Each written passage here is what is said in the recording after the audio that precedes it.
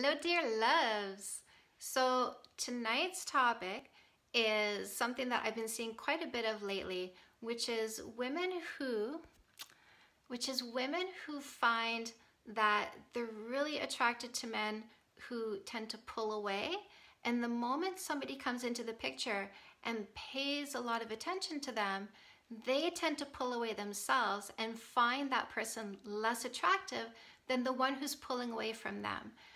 And this is a theme that is all too common, and I have a theory about that.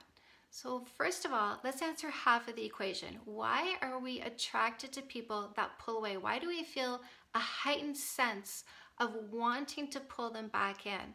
And my theory is this goes back to your lizard brain, which is still partly caveman brain. We still have a lot of tendencies and drives and impulses that are really connected to the caveman inside of us, to that survival instinct of when we lived in the jungle and we really needed to be ultra careful about our choices in order to make sure that not only did we survive, but that the children that we made survived as well, so that our species can continue on this planet. And there's a part of us that does not want to be left behind. Now, think about what our penal system does to punish us. It puts us in jail, away from society. But what does it do when we're ultra bad? It puts us in isolation. So really, there's a fundamental understanding that the worst thing that you can do to a human being is separate them from people. And so the reason why we want to pull away or pull in somebody who pulls away is because there's a part of our brain that goes red alert, red alert, red alert. Do not let this happen, because if I'm left behind, then my chances of survival are reduced. And that is why we want to pull that person back in to fundamentally feel like we are ensuring our own survival.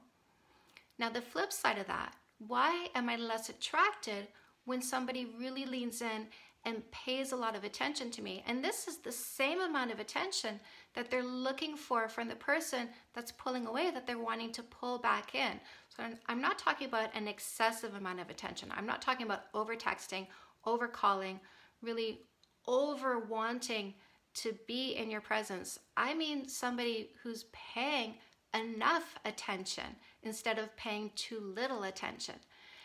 And here's my theory for that. Some of you have heard this quote: "We seek what's familiar even if it's wrong for us." And sometimes when somebody is paying a fair amount of attention, the kind of attention that we want, the rate that we want it, if we've never had that before, we desire it because we see it. We've seen it modeled and we're like, why isn't that happening for me? And then it does start to happen, but it feels unfamiliar. It feels uncomfortable. And we feel that sensation of emotional discomfort, and we tell ourselves, this must be wrong. This person must be wrong for me because I'm not feeling comfortable with the amount of attention that's being paid. And they don't analyze it enough.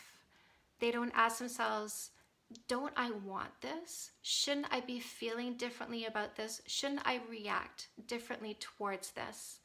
And they push that person away based on that feeling of discomfort instead of settling into the feeling of discomfort and moving past it so that they can get into something better for them. So Kim says, oh my God, yes, we seek what is familiar even if it's wrong. Story of my past 3 relationships. Way too many of us, Kim, have done that and really let go of people that would have been better for us, and inviting into our circle people that are not good for us, unfortunately. So my advice to you is, when you're dating somebody and they are paying attention to you and they are texting you every morning, hey, how are you? They're touching base with you. They're checking in. They're making plans. They're plugged in. They're leaning in. And you feel uncomfortable with that. I want you to analyze that emotion and put some perspective into it. So if you follow my advice, then before you're dating, you should have written out your perfect man list. You should have a clear idea of who it is that you're looking for. And I want my women to do that so that they recognize them when they're in front of them. So if you are getting attention that makes you feel uncomfortable, I want you to go back to your list, refer to that list, and see how this person compares to that list. And if you're ticking off a lot of boxes there, I want you to just sit with the discomfort, do some meditation, shrink your amygdala, your fight or flight response, reduce your stress level, work through this feeling so that you can end up in a relationship with a better person. So I hope you appreciate this advice. I've got a ton more free advice for you. You're going to see all of my information below this thread. I want you to like, share, follow, because you are going to love what I'm going to do for your love life. I'll talk to you soon.